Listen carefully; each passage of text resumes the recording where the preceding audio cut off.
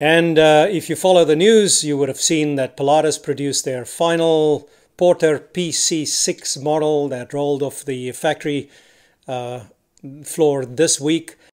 Well, that's it, guys. What do you think of the Pilatus PC-6? It's quite the capable bush plane, right? After the factory announced in 2017 that it will end the production, the last Turbo Porter was delivered this week to an Indonesian customer. With an impressive 63-year production, the Pilatus Porter found application in a variety of missions. It truly is a backcountry stall high-performance aircraft. It can take off in little over 640 feet, land in 430 feet, and carry a payload of 2,600 pounds. It's one thing to measure stall performance to a hard surface, but it really matters when you're operating to backcountry unimproved locations. It truly is a backcountry stall high-performance aircraft.